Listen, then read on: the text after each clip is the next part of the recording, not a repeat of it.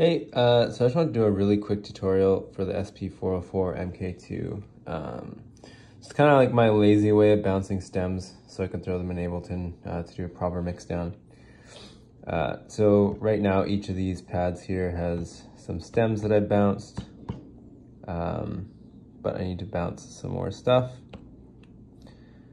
So what I do is I use the pattern chaining and then just resample, but I mute each section so I have however many samples I want in each group playing through.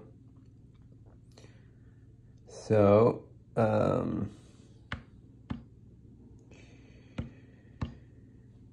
one second here.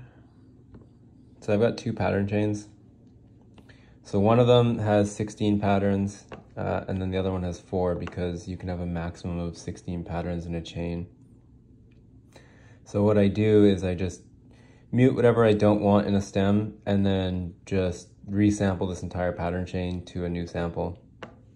So now I've got to do the second set here. So if you hit remain, you can switch repeat to off, so that way it'll automatically finish when you're done, so you don't have to really pay attention at all. You just resample the chain and then, mute and unmute and go on to your next set of samples. So let's do that. Sorry, I've got like one hand holding my phone here. So I've got a bunch of stuff here. This is all the vocals. I don't want these first, so I'm gonna mute them all. And then I'm gonna unmute these. So now if I go back here, all of my patterns are just playing these chords. And then resample. I'm using this separate, or just an empty bank here to put all of my stems. So I'm gonna have 6 of each for the 2 pattern chains.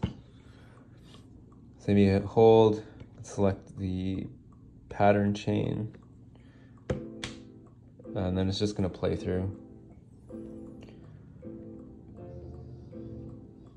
And then you'll see once it's done playing through and recording, it will just automatically stop.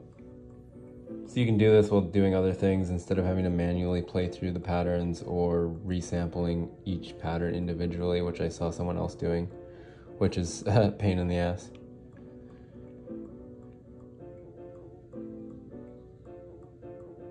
Again, sorry for the audio quality. I am being lazy, didn't want to hook up to OBS.